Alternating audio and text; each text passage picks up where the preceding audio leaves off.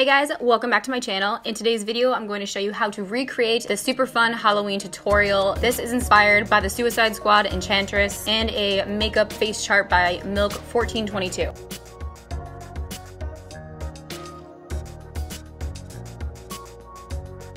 To get started, I'm going to prep my skin using the LA Girl Pro Prep HD Face Primer. Then right over top, I'm going to apply my e.l.f. Cosmetics foundation. I will have all the links, as usual, listed in the description box for you guys to shop directly, as well as more information and discount codes. So we're just going to blend that all over. Then to start shaping the face, adding highlight and contour, I'm first taking the CoverGirl Vitalist Healthy Concealer. This is in a shade about 2 to 3 shades lighter than my skin tone. And we're going to place this in the highlight areas. I'm placing this down the bridge of my nose, my chin, under my eye, jawline, and forehead. Then using a damp beauty blender, I'm going to blend this out.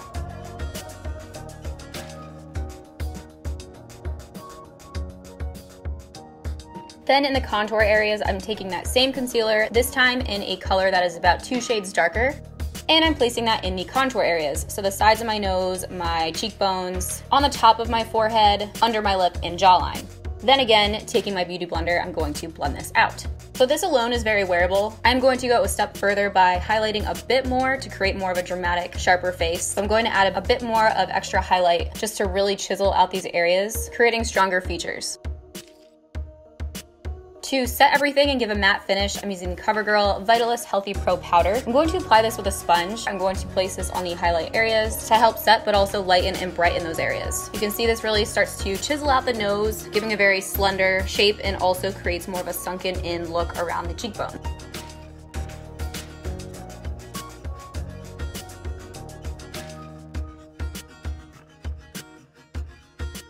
Same thing, I'm going to set and deepen the contour, this time using the Smashbox Duo Powder Palette. I'm taking the lighter contour shade and placing this right over top those contour areas. The main focus here is definitely the cheekbones, giving that sunken in, chiseled out look.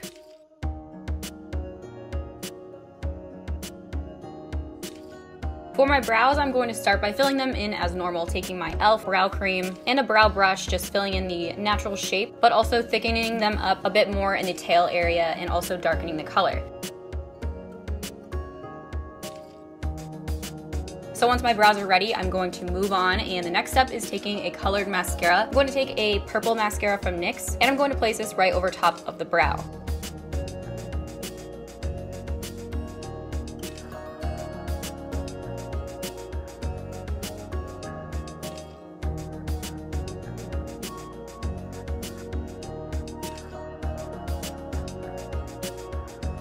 So using my Bad Habit Aphrodite palette, this is one of my favorite palettes. I'm going to take Heartbreak, which is a matte black shadow, and I'm going to place this on the lid corner to corner. I'm really going to pack that color on. Then I'm going to take a fluffier brush and blend this out throughout the crease. This is going to give a very dark, dramatic, smoked out look. Taking that same fluffy brush, I'm also going to bring this down on the lower lash line about 3/4 of the way over.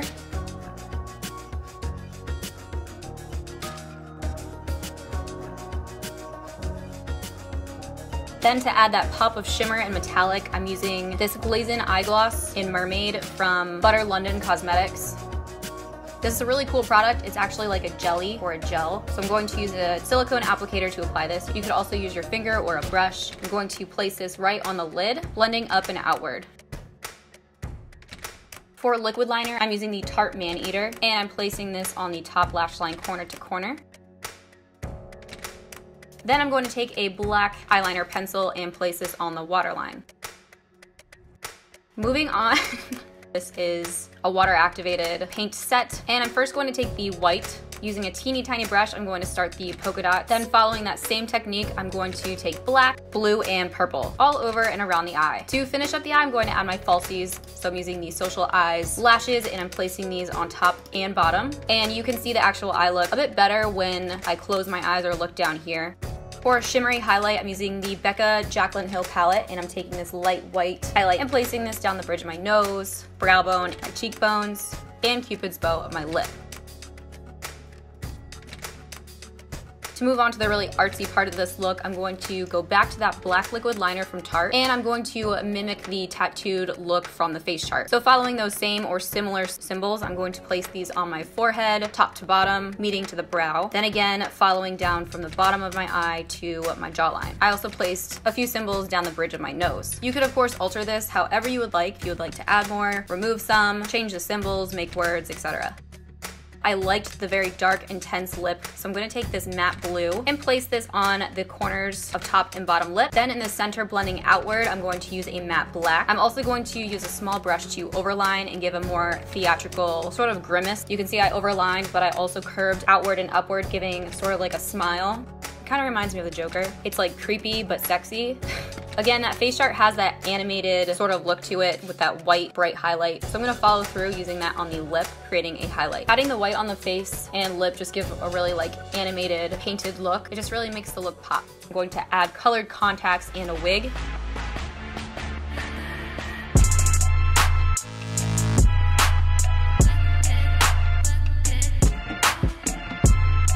I hope you guys enjoyed this video. If you did, be sure to give it a thumbs up. I had so much fun recreating it. Be sure to check out the description box for more information. I would love to know what you're going to be for Halloween this year, so be sure to comment that down below. Thank you guys so much for watching, and I will see you in the next video.